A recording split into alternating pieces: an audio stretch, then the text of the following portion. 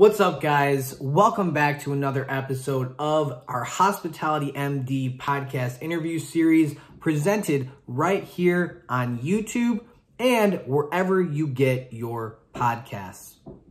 Before we get started with today's guest, subscribe to our channel, turn on notifications, give us a thumbs up, and be ready to share this video with anybody you think would like it. Our guest today is Adam Knight. He is the principal of Knowing Hospitality, which is a full-service hotel management and consulting company. He also hosts a great hospitality podcast called Proven Principles. If you like Hospitality MD, you will enjoy Proven Principles, so please give them a listen and support hospitalitarians who are doing their part to give back to people just like me and you. Today, we are going to be talking about Adam's experience coming up in executive committee and general manager roles with iconic hotel brands such as Fairmont and St. Regis. He's achieved tremendous success in his career, but the question is, at what cost did that success come from? And despite the cost, why he continues to love the hotel industry with every fiber of his being, so much so that after he got let go from his recent job as a result of the pandemic, he's decided to make his career in hospitality a choice that he continues despite his circumstances. So this is the cost of hotel management career. This is Adam Knight. This is Hospitality MD. Enjoy the video.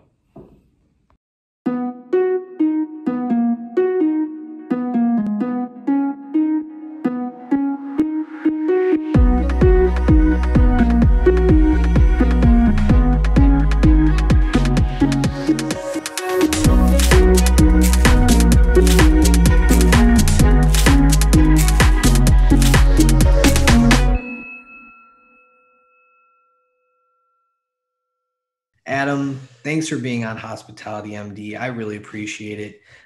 This question I ask a lot of, well, actually pretty much all of our interviewees, which is, do you remember the first time you felt hospitality? Could be digging deep, going back to childhood, like that enunciation moment is what I'm looking for. That is an interesting question. I remember my first job in the field. And it's not the first, my first official hotel job, I was a pot washer. But long before that, my mother owned a coffee shop in my hometown of Edmonton, Alberta in Canada. And she hired me to clean tables and wash dishes for whatever the minimum wage was back then, $4 an hour for like a 15-year-old, that's you'd struck gold. And so, Saturdays I would go and work in the coffee shop. And it was my first real time of not only like figuring out what work was in responsibility and whatnot, but being in front of customers and working with other people who, up until that point, I mean, you're 14, 15, who do you interact with other than your friends of the same age, your parents, and probably their parents? So you're never with like 20 somethings or 30 somethings, and who aren't in a position of authority with you. So, you're kind of on this funny peer level with other people that are kind of doing the same work that you're doing. And that, I do remember that opened my eyes a little bit to, there's a lot more out here. But I hated the job at the same time, because who wants to be cleaning people's dirty dishes when you're that age? And, you're on your feet for 8, 9, 10 hours, and there's a bunch of side work that you have to do. So you kind of think you're going to go in and you're going to do one job, but then there's 15 other things that you have to do to make sure that the business is still running properly. And I mean, at that point, and your mom's your boss too, and my right? mom is my boss. And it's just, I learned a lot in that job. But it takes a little bit of reflecting to realize really what I got out of it, because you could totally make the case that set the path for me in my career going forward. I just didn't know it at the time. Interesting. So this was, and if you haven't read the book, I'll recommend it. Second Mountain by David Brooks. I don't know if maybe I already told you about that book, but if I haven't, that's the book. And it talks about these enunciation moments are typically, you don't know it at the time, but eventually you might be able to look back and you can trace it back to that moment in the future, right? So maybe at the time, 15 years old, you hated it, but something clicked somewhere subconsciously, maybe. Yeah, interesting you say that. I mean, yeah, because I realized that, I just said I hated the job, and then 25 years later, here I am still in the industry. But it was more about, like, I think when you're that age, it's more than you don't know what you don't know. It's like you just don't really have the scope, the frame, the perspective to really understand everything that's going on around you, and how much bigger the world is than you've had exposure to at that point. And I just think that disconnect in your brain, because you just can't see what's in front of you, is absolutely a real thing. And yes, the benefit of age and time, you can look back on these experiences. But you're 100% right. There was something that probably really spoke to me in that experience that kept me going in this industry for all these years. And I think one of the things that was the exposure to so many other people and so many other ways of looking at things, and interacting with interesting people with great stories, and quite frankly, not the guests, the employees, working with people from different walks of life, and having different points of view and conversations. I think that grabbed me, and that's Yeah. what carried me through, at least in the early days of my career. Yeah. And I will say, like, I think I could probably agree with you on that. I started my first hotel job when I was 17, and you go into the hotel and it's just every race, every ethnicity, every possible conglomeration of human being is working at the hotel with the common goal of taking care of the guests. So like before you even start talking about all the interesting guests you meet, it's like you go to the cafeteria for lunch and you sit down, and how many different languages are you hearing being spoken in the cafeteria? How many different perspectives and viewpoints and ages and positions and everything? And it's just like, talk about just like culture shock almost happening all at once, because it's just that scope that you mentioned when you're young, you don't know until you know. Mm-hmm.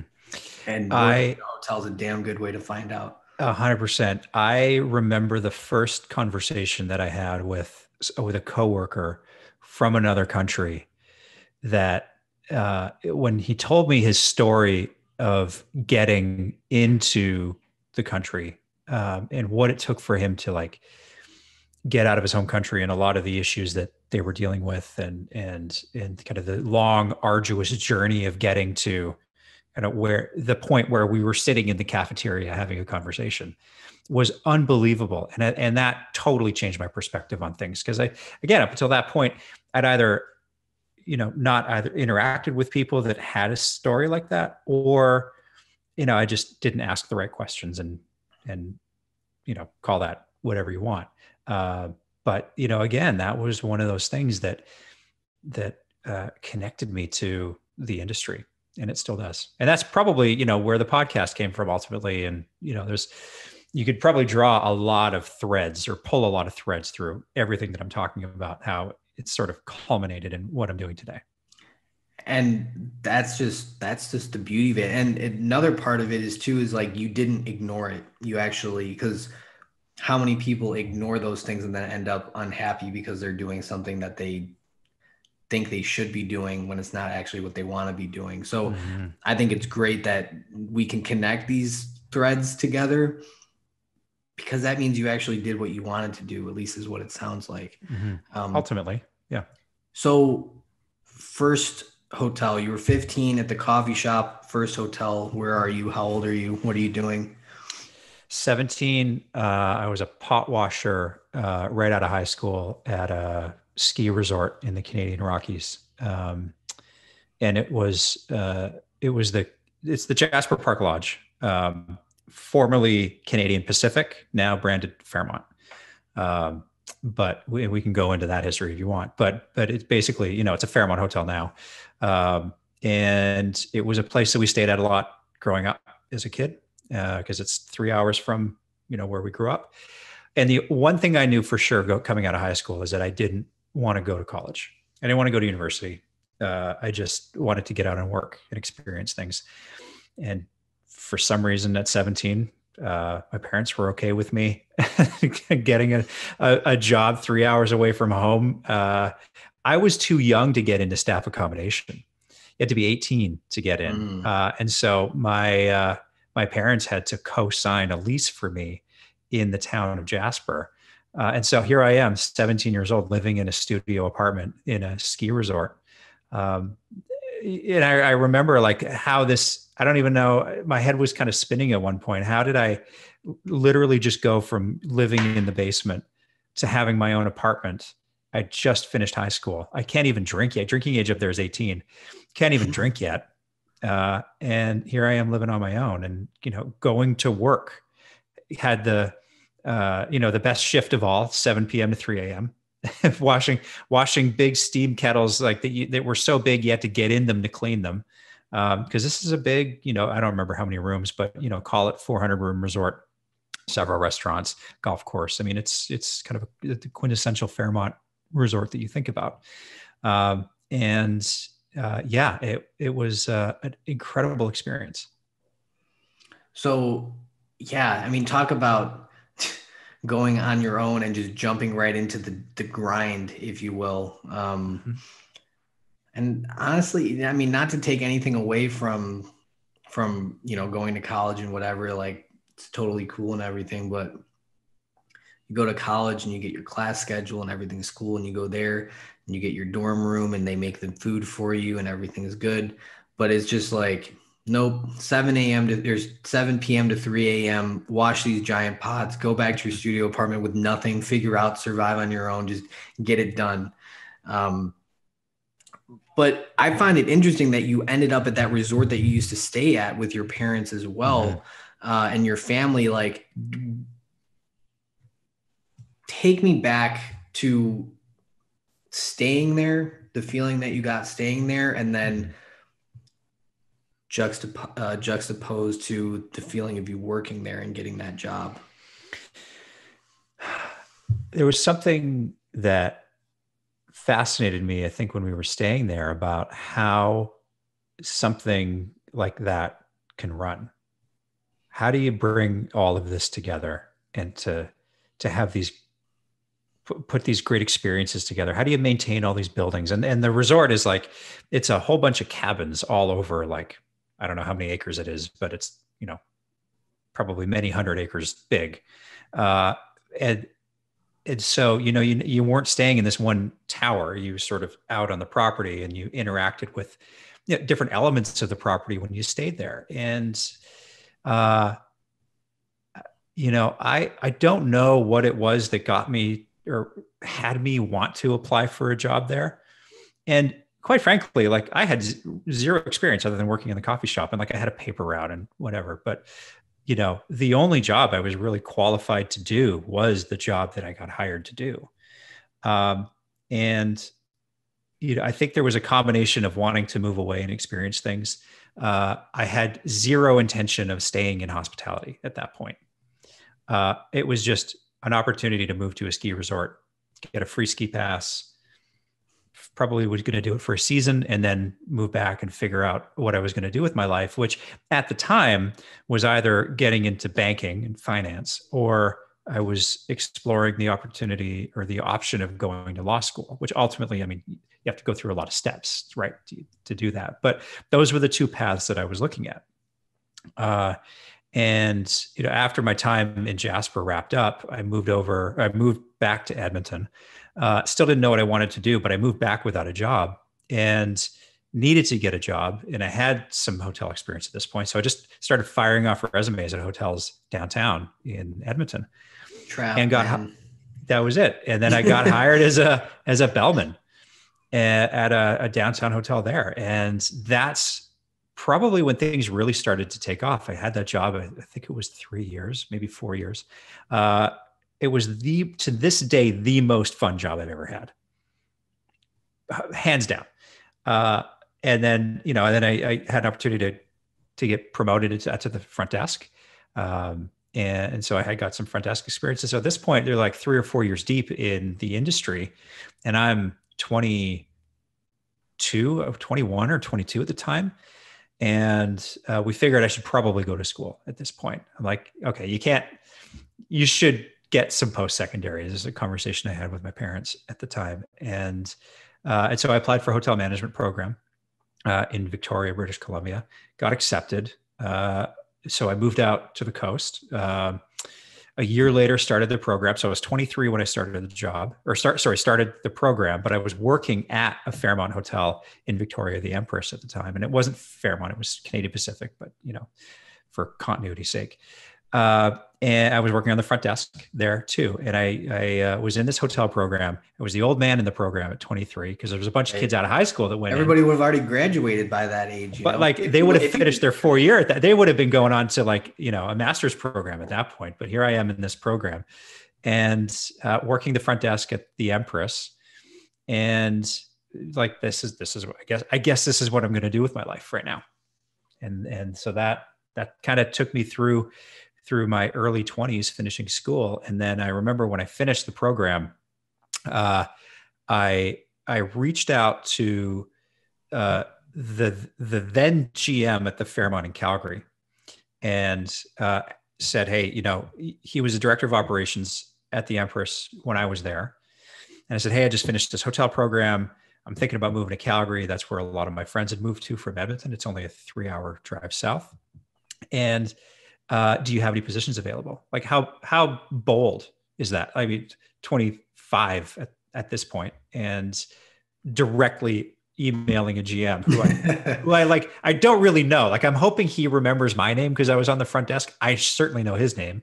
And then he says, yeah, he emails me back. He says, these are the positions we have available. What do you want to do? And they had something on their private concierge floor, called Fairmont Gold. It was called Entree Gold at the time.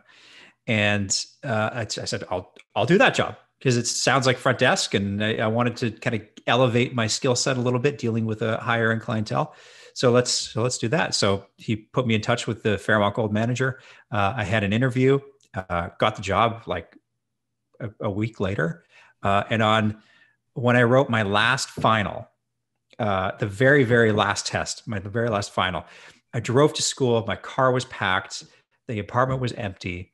I wrote the test in the morning, finished up at like 10 or 10:30 in the morning. And then I drove 12 hours straight to Calgary and I started that job on Monday. And that, again, that's things kind of continued to escalate from there. That's just the grit, man. The grit and the trap of hotels as well. It's just like, not that you were trapped because that it was the only option that you had at the time, but it's just, I love how this industry is one thing always leads to another. And it's usually not even your fault. It just happens that way. Except in the case of you emailing the GM, definitely bold at the time. You're like, look at me, I got my degree. Now can I do something with you? You can see him like, who's this guy? Like, who does this guy think he is? But he's one of those managers. And we talk about this a lot now, that servant leadership and level 5 leadership, if you're into good grades and, whatever you want to call it. But he was, I think he understood the value of cultivating interest from young people coming into the industry and saw the value that people could bring in. And I'm 43 now. So this is like almost 20 years ago. And for someone to really kind of go against the grain when you think about conventional corporate culture, especially back then, right. That stuck with me. Even like to this day, telling this story, like it's still that feeling is still with me. And we could get into this if you want, but I've worked with a lot of people over the years, and I've only ever encountered one other person that was like that in my career. And it's something I've tried to emulate a lot. It's very hard to do. And I don't want to go down a rabbit hole of, leadership styles, unless you want to. But well, I'm actually curious. I haven't been exposed to this industry for 20 years, and I'm sure some have, some won't, who listen to this show. So my understanding from talking to a lot of people is back in the day, the GM could yell at you and get away with it. Like literally just, that was just how it was because they're the GM and it was just very much that way. Do you agree? Like, because, you know, that leadership that you experienced was great, but without context, was he one of the same? Like, give us a little context Yeah. to that. No, that he wasn't that way at all. He wasn't that way at all. But you're 100% right. That was the style. I mean, back then, it was martini lunches and you're like the mayor of a town. Kind of coming through. You breeze through, shake hands, say hi to a few people, and then you're sort of gone. You never really stood and interacted with the frontline staff. And I'm sure that there's some GMs that were GMs back then that would disagree with me that that's not how things were. But, that's how things were perceived by the front line, which, perception, reality, you can make that argument. Agreed. And I think that style is it's still there today. Not the breeze through it. Well, actually, yes, not interacting with your frontline staff, 100%. But every industry deals with that. But that command and control and do what I say because I'm in the position that I'm in, that's still very much alive in our industry. Those habits, those ways of being and interacting with people, if you've been doing it that way for so long, that's the only way you know how to do things. It's very hard to break that mold. And I see as we come out of this pandemic, a lot of the discussions you and I have a lot. I mean, we spend a lot of time on Clubhouse, and there's a lot of discussion about this. And I talk with some other podcasters about it, that if we want to see change in the industry, if we want to get rid of that command and control and truly embrace what servant leadership means and truly embrace the work culture changes in the industry that we absolutely need to see, it's got to come from conversations like this and people sort of really demanding and demonstrating the change that they want to see, because it's never going to happen from the top down. It's got to happen sort of mid-level and below, groundswell up. You have to demonstrate the change that you want to see. Otherwise, people don't know what it is you want. I think you're absolutely right. And because the one thing that I've noticed, and if you've seen otherwise, let me know, but the people having the conversations like we're having are typically the people who feel like something needs to change and that there needs to be something done. The barking orders, command and control GMs, I don't see them on any podcast. I don't see them, talking and interacting and engaging in the community. I don't see them on Clubhouse, whatever. And like the argument can be made that, well, maybe they're just a little bit older in age, but that's just not a good argument to make because there's people of all ages everywhere doing all different sorts of kind of things. And I think that there's a certain level of like, you, again, just like they command and control and they just kind of expect that everybody's going to do as they say because they're the GM or because they're the vice president or whatever, that they don't need to do anything. They don't need to make any connections. They don't need to interact with other people and share their philosophies because it doesn't matter because they are who they are and they're better than everybody else. At least that's how they perceive it. Yeah. I mean, you bring up an interesting point. And I have to do a little self-reflection on this just as a thought experiment because of what you're bringing up. Like I started my company and the podcast at the start of the pandemic because I had a corporate job with a hotel company and that job was eliminated because of the pandemic, along with many other people in the organization. And we all know the stories about countless people in hotels that, from line level all the way up to senior leadership roles in major hotel companies lost their jobs and are still out of work. Would I be as active in these conversations now if I still had my old job? I mean, I don't know. It's hard to say. I wouldn't necessarily have a vested interest in wanting to see the change that I know needs to happen in the industry because if I still had my job, maybe I was still successful. You know, I was still able to ride out this pandemic, and there was no personal effect to me. You know, I was still able to get a paycheck every 2 weeks. And I think, and I mean, I don't know. You could ask me that question, and I might give you a different answer depending on the day. But you know, personal experience is such a strong motivator in wanting to kind of explain out, or wanting to try to find alignment with other people who've gone through the same things that you've gone through, but also try to change the things that maybe aren't right selfishly because they affected you, but also if you can find alignment with other people that have gone through the same things, you know that there's sort of commonality in negative experiences, then maybe there truly is something that needs to change. And, you know, I say that on one side of the coin, and on the other side of the coin, you know, up until the pandemic, you know, had been arguably relatively successful, sort of climbing the ladder and getting into more senior roles all the way through my career. But that came at a cost.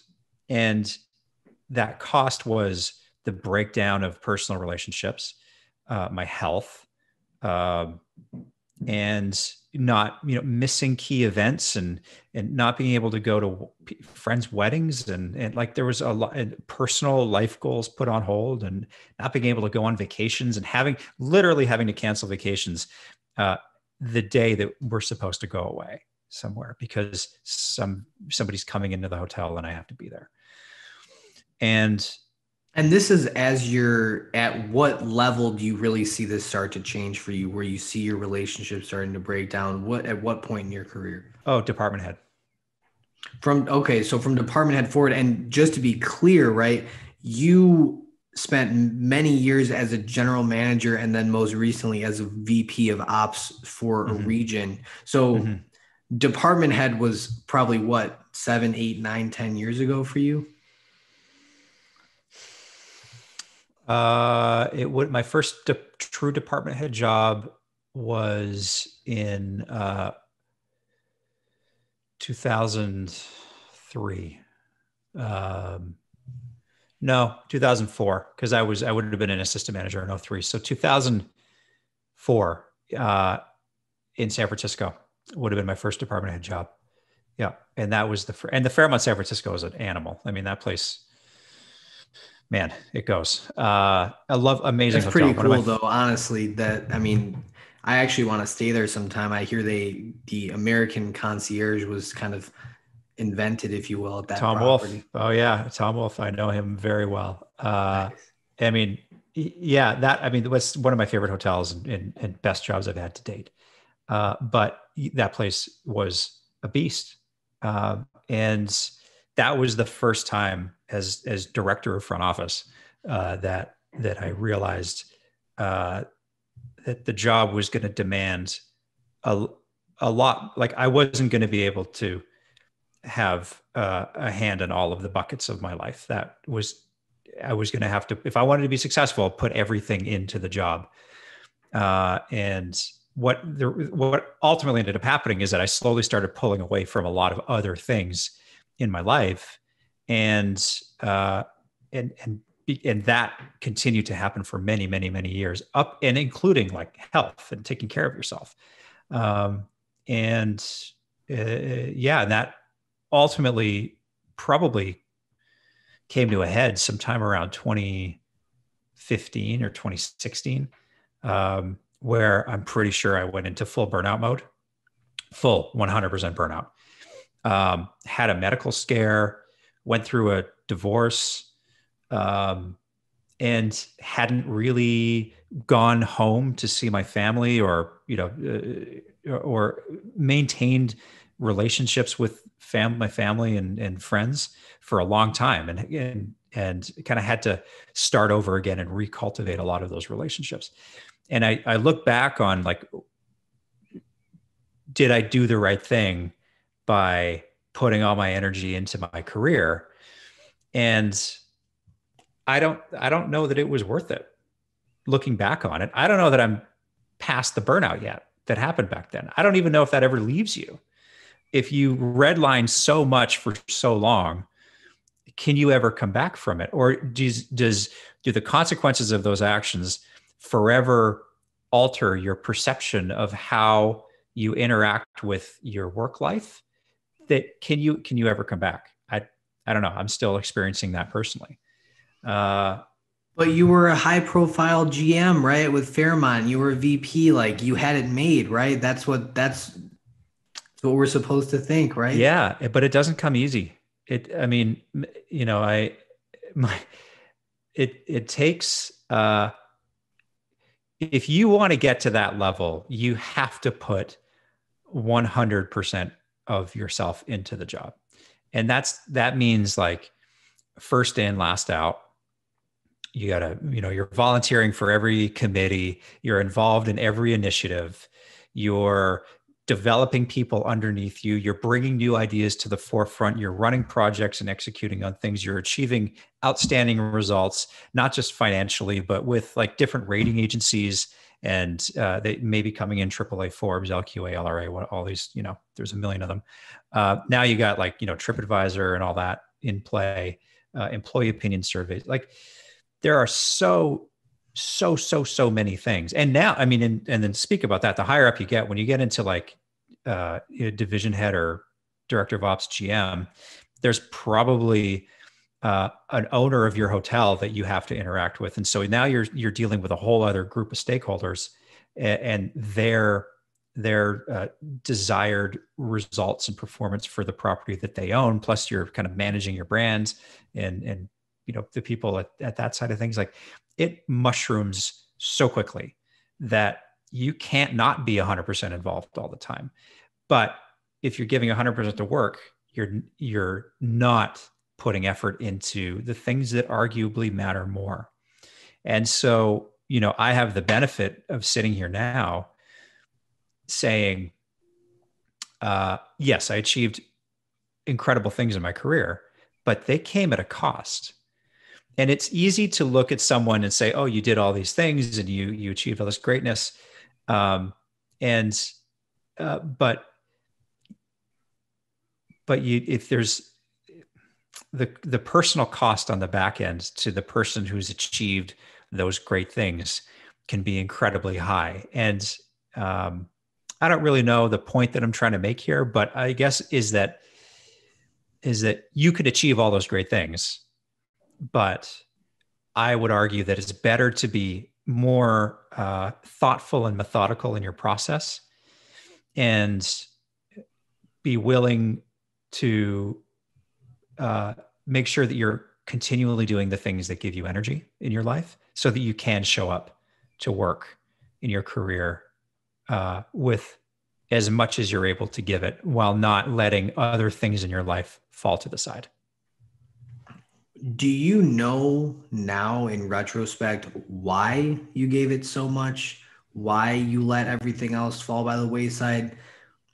Like, do you have a reason? Did you really enjoy it? Like, or was it just because you just got caught up in the, when, oh, well, if I leave before my, director of rooms, then that's going to look bad. So I'm going to stay later. And if I do this, then that's going to look bad. Or if I take vacation, then I'm going to look weak. So, and somebody else is going to get the praise and recognition for the work that they do when I'm not there. Like, was it something like that? Or was it more money? Or was it, I just love working in hotels, so I'm just going to give it my all? Like, why?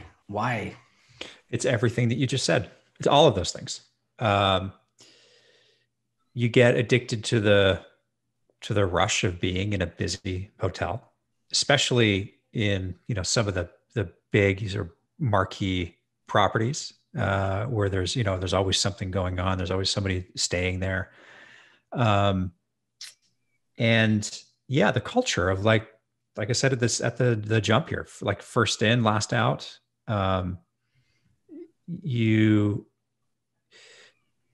It's almost an unspoken expectation that you're always there, you're always on, you're always busy. and you're always contributing. You're always positive. You never really have a down day. You don't rock the boat. You fall in line. You like that. All of that stuff is in your head. And then add on top of that, someone who's a little type A, add on top of that, someone who's highly ambitious. And you start to just create this, like, it's just a recipe for overworking yourself. Yeah. Did you, I mean, just, I guess, be honest with yourself, be honest with us, as a GM, as a VP, when you were in a direct position to influence some of that culture within your sphere of influence, do you think that you did anything or enough to make a difference for the young assistant front office manager or the director of front office or the assistant director of housekeeping? What do you think? I would like to think that I did. At least try to push in a different direction. Here's the tricky thing: is the higher up you get, the more important it is for your success that you're able to drive positive results through other people. Your success depends on getting work done through other people. So you want to make sure that they're taken care of, that they have everything they need, that you have a great relationship with them, that there's open lines of communication, and that you try to embody the things, the behaviors, and the actions that you want to see in the people that report to you. That's critical. But the other side of that coin is that oftentimes in a senior role within an organization, you're dealing with organizational culture that you have. It's very, very hard to turn that tanker ship, even in a senior level position. And because you've always got a boss who may see things differently.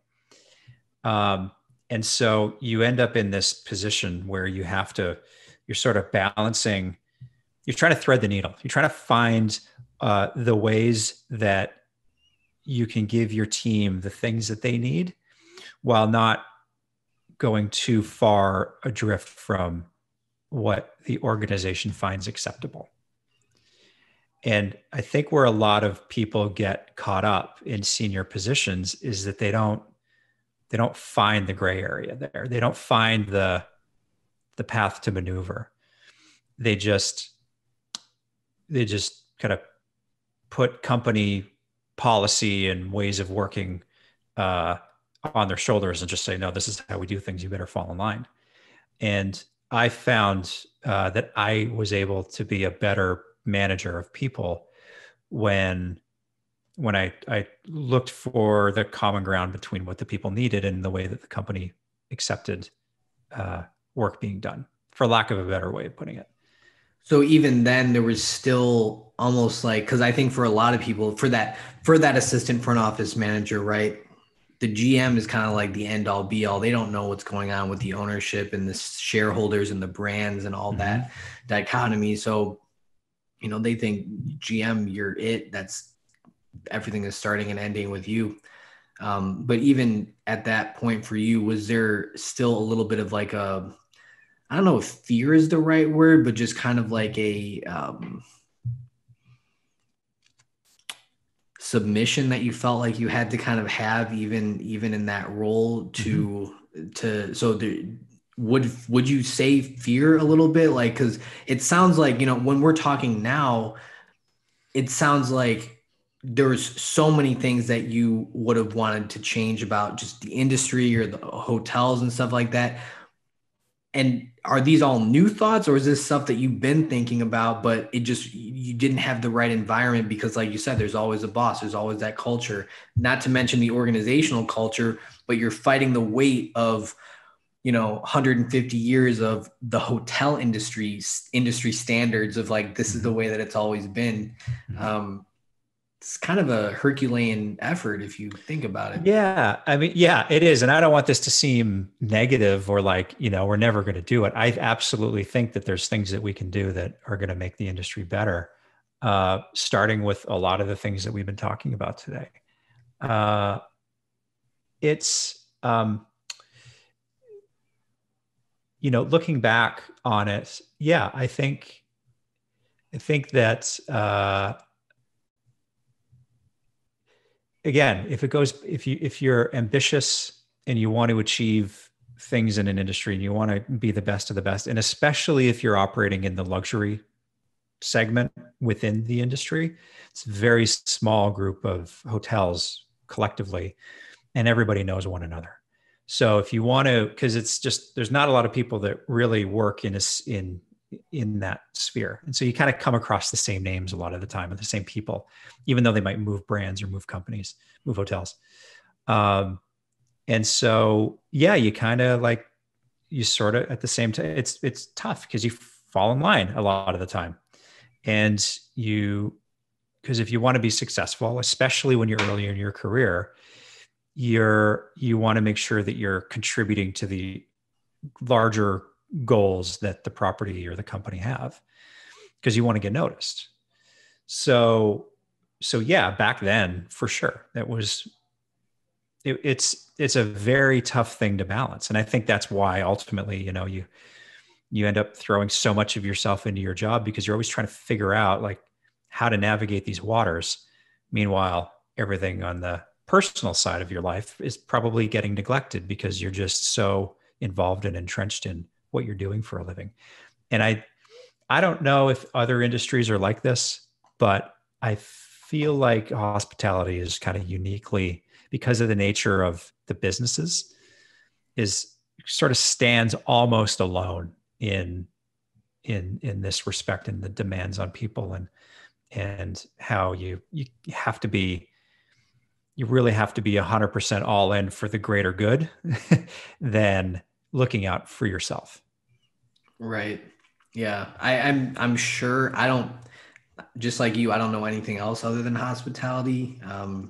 But coming from a biased point of view, yeah, I think we're pretty unique in that sense. I mean, just the fact that it's open 24/7, 365, like that'll never change. And that's always going to be a constant battle that we're fighting. And it's a labor oriented business. So people call off, you got to show up. Like, it's just, the place got to keep running. And I can, when you talk about some of those examples, then you start to talk about, well, will it ever really change? And I think it can, and I think it will by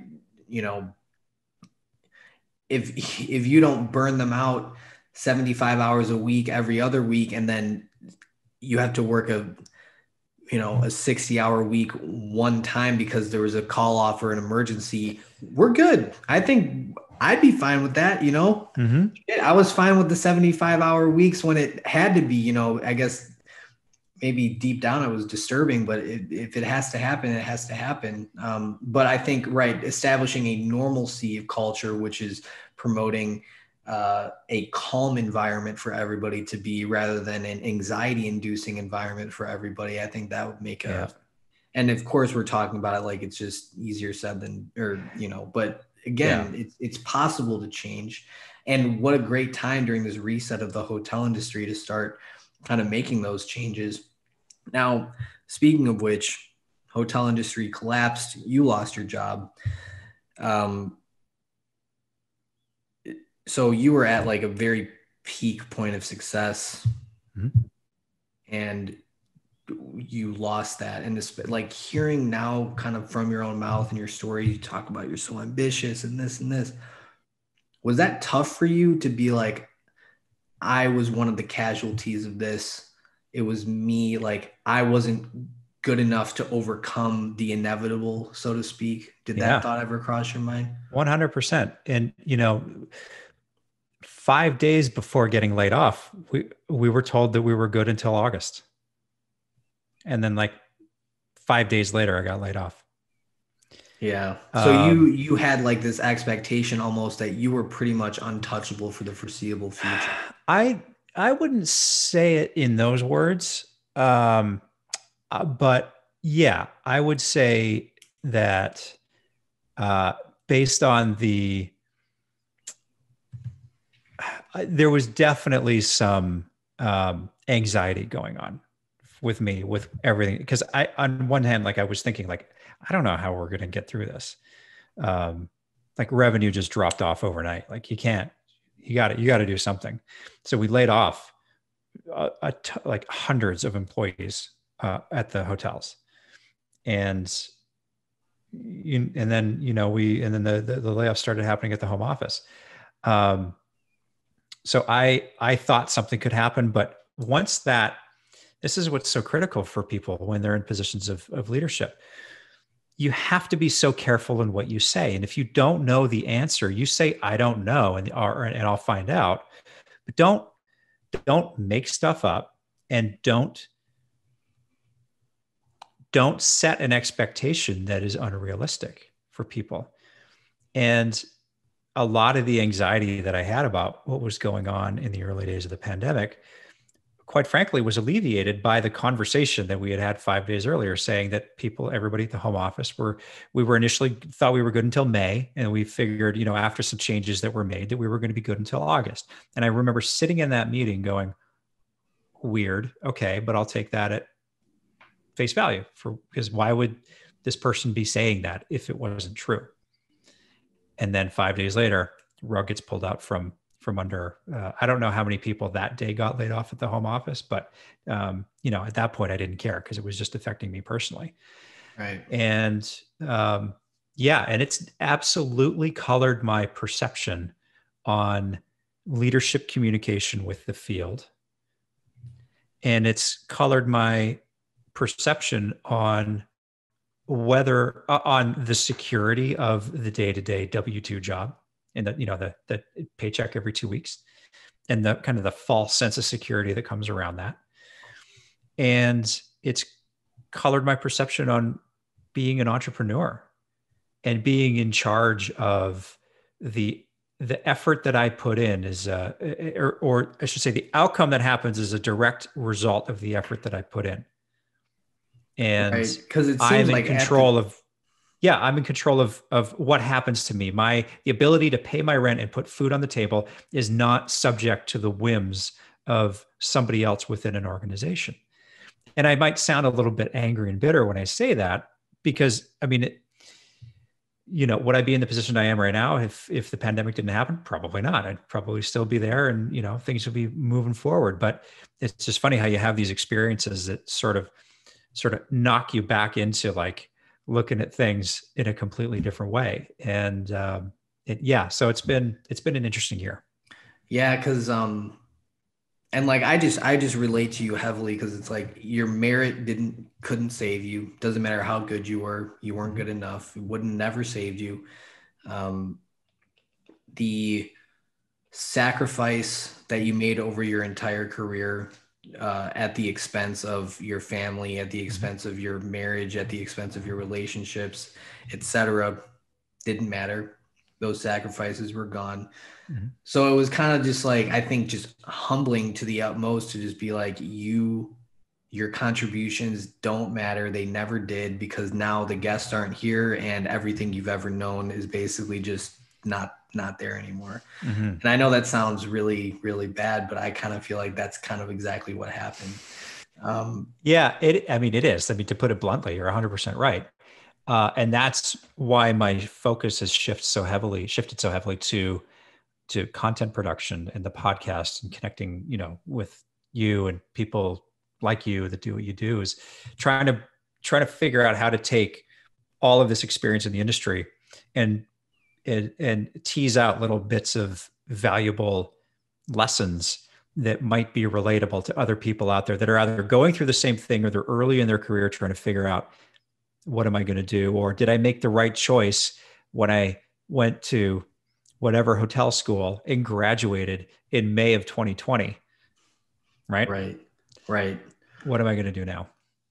So despite everything, even just before the pandemic, right? I mean, the hotel industry has been good to you, but it's also been very very nasty to you, it seems like, as well. Like it's been such a, I've had an emotional reaction to your story because of that dichotomy, that it's been tender and loving to you in the sense that it provided you with a now false sense of stability, security, and granted, you did achieve great success, I guess, but it was also at the end of the day based on the opinions of somebody else who was gatekeeping whether or not you were worthy of proceeding to the next level. So it's been good to you in a lot of ways, but at the same time, it's deteriorated a lot of your different things across your life. And now it's put you in a position that you weren't expecting, but you still love it. You're actually making the choice individually, not because you're receiving a paycheck every 2 weeks, to participate without coercion, if you will, in the hospitality and hotel industry. So why are you doing this? Don't you just want to give up and shut down and say, screw this? Go work for Amazon or Google or right. Right. Yeah. Why aren't you doing that? What are you still doing here? Yeah, I think it's a great question. And the only answer I can give you is that it gets in your blood. And in spite of, there's two ways that you can look at, there's two sides of this industry. There's the hotel business and there's the business of hotels. And the higher up you go, you get more entrenched in the business of hotels.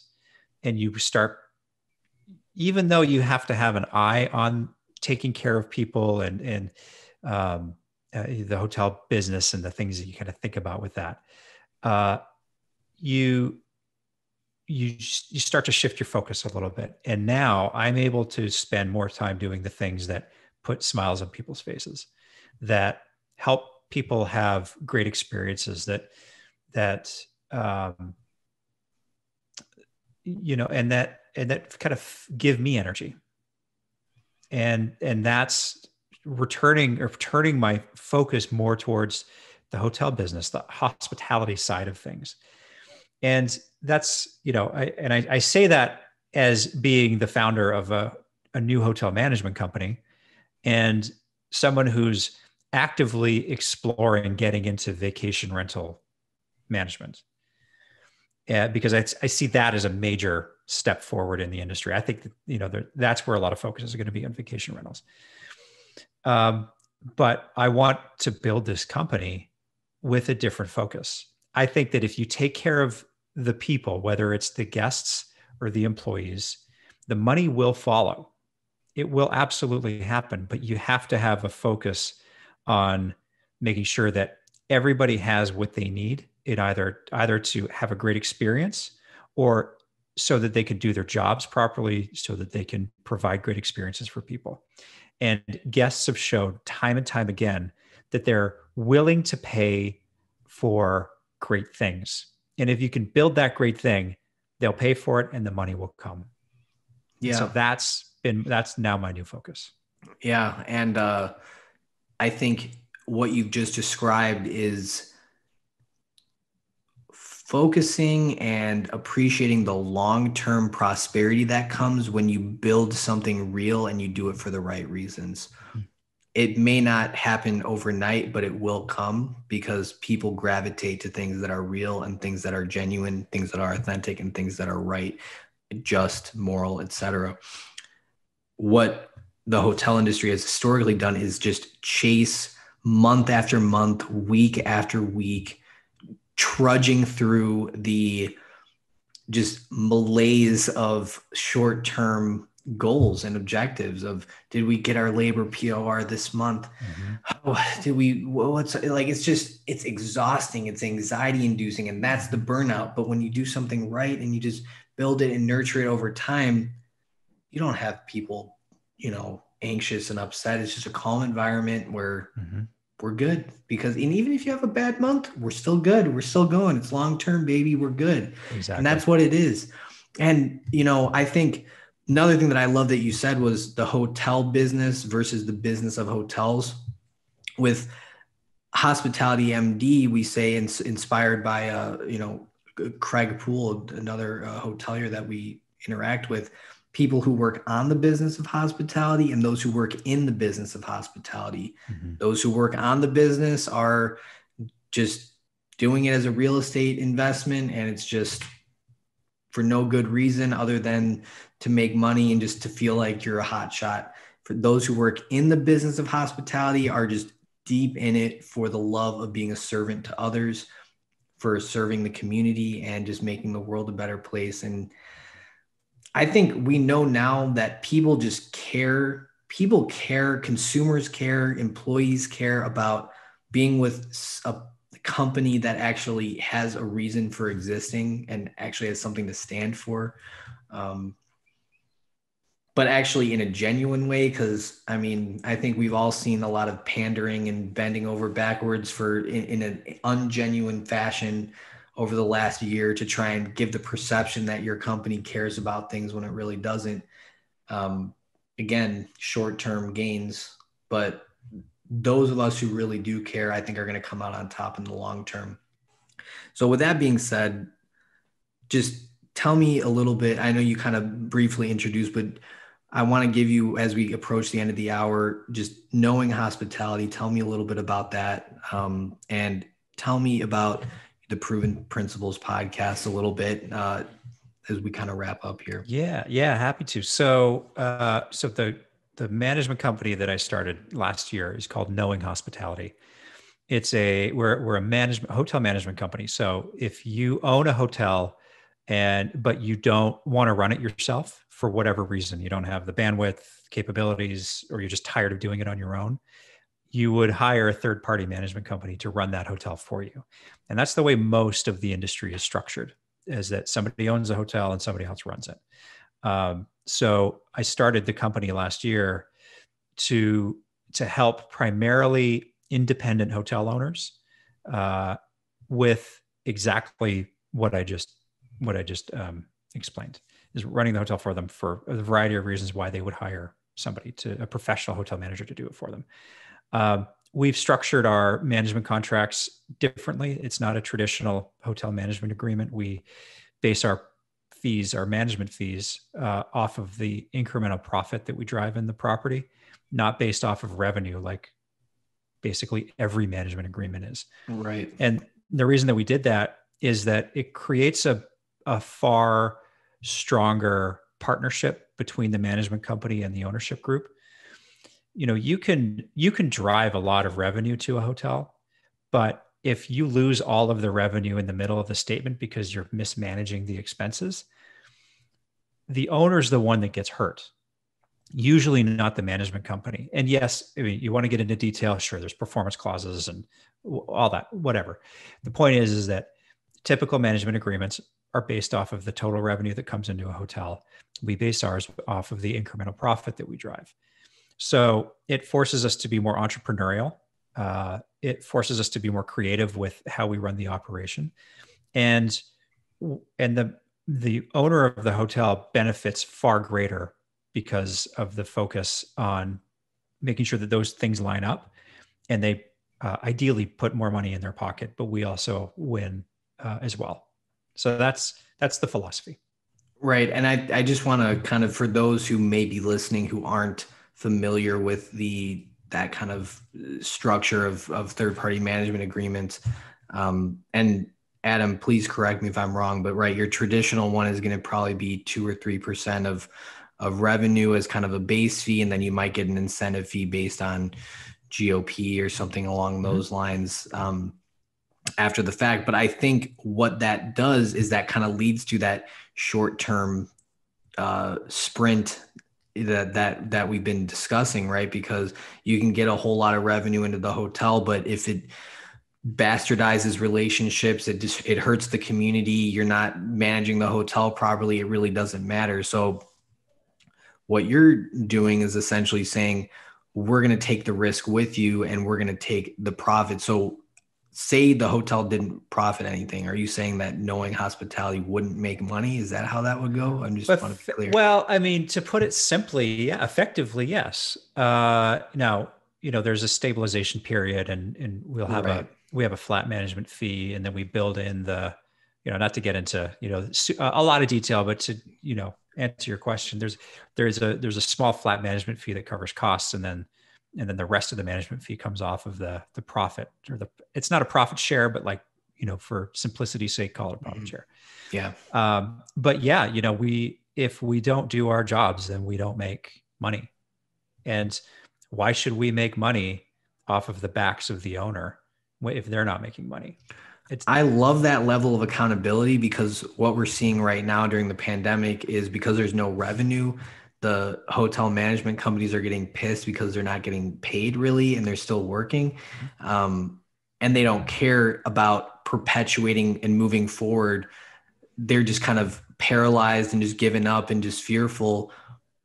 Meanwhile, the owners are looking to them for solutions because they don't know how to run a hotel. They're just a real estate investor essentially, but they don't care because they're not making any money. So if you reverse the script and the owners and managers are on the same side of the equation, it's almost like a collaborative effort rather than a, clashing like we've seen so common. Exactly.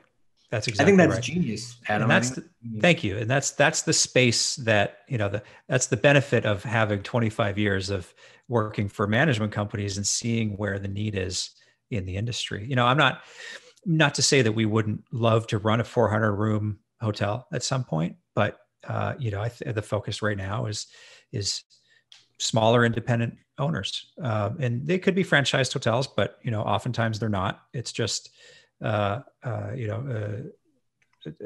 owner who wants to explore opportunities to get more out of their asset.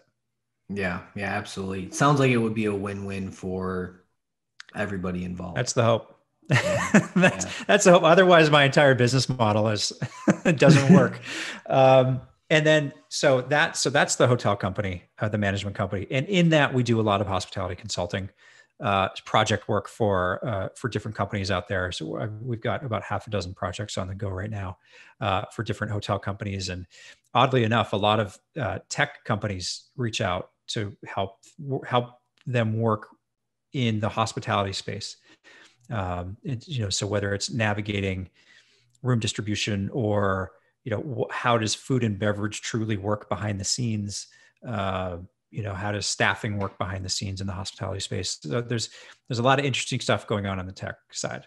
So we do that, and then a completely sort of side hustle is the podcast, the Proven Principles podcast, and that actually, funny enough, I started that about almost 3 years ago, and my employer at the time didn't like the content didn't like the effort I was putting into producing something that was outside of the job. So I stopped. Oh, you don't say. That's yeah, shocking. I know. And so I stopped it, and then picked it up again in March of last year. I didn't necessarily rebrand it, but I just sort of figured out the direction I wanted to go with the show, and relaunched that. So we're coming up on about a year now. I just released episode 39. What's today? Thursday. So yesterday, episode 39 came out. So we're getting some content up there. Thank you. And that's like turned into this whole other like passion that I didn't even know I had, is this content production, talking to people like yourself in the industry, and just trying to not just have a seat at the table, but like push the conversation forward, whatever that is. I really believe that that's the key is, you can be really good at managing a hotel, but there's a lot of really good hotel managers who nobody knows who they are. They don't have any legacy. It's nothing. But when you really start to, again, participate, be at the table, but not just but push the conversation forward, you start to build your legacy, and you start to build your brand. And I think that's important. Mm-hmm. I really do. Thank you. Well, Adam, this was a great conversation. I don't know about you. I really enjoyed it. It's a lot of fun. Yeah. I thank you for your vulnerability throughout our conversation.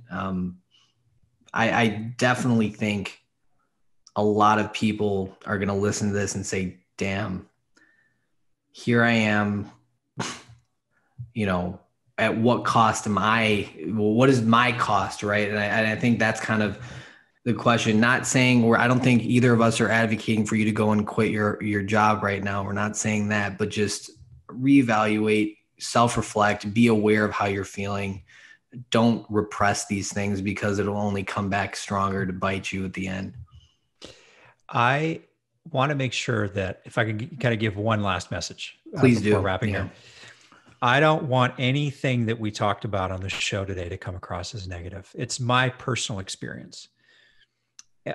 The other side that we didn't talk about is that I've had the chance to live and work in world-class hotels, in world-class cities, in places that people around the world dream of visiting one time in their life. And that goes anywhere from Canada through the US and the Caribbean. Unbelievable journey that I've had. And I wouldn't trade that. It's got me to where I am today. This is such a great industry to be able to see the world and get paid to visit other countries and participate in other cultures and learn so much more about the world than just about any other industry in the world. There's a million positives to this. And so if you're just trying to figure out whether or not you want to do this for a living, I would say expand your horizons a little bit and take advantage of the opportunities to see the world and get out there and just become a better version of yourself through interacting with other people. That's the beauty of what it is that we do. Really, really nice way to say it there. And I also agree, like, conversation meant to be productive in just talking about the reality that can be. But like we discussed, Adam is still in the hotel industry for a reason. He's choosing it now. This is his choice, just like it is my choice. This industry is vibrant. It's beautiful. It's amazing. It is life-changing. And you won't know until you do it. So I'll advocate for this industry no matter what. I don't care how many times I may be burned or along the way. It gets in your blood, and it's I'll ride or die for the hotel industry as you would as well. Love it. Thanks for being on Hospitality MD, Adam. Appreciate it. Thanks, Kyle. Thank you, everyone, so much for tuning in to this week's episode of Hospitality MD. Remember, we go live here every Friday at 11 a.m. Central Time. So tune in here, LinkedIn, or Facebook to catch those live streams. If you haven't already, subscribe to our channel. And remember, connect with Adam on LinkedIn, follow Proven Principles Podcast, and learn more about knowing hospitality via the links in the description. We'll see you next week for another interview. Have a hospitable day, guys. We love you.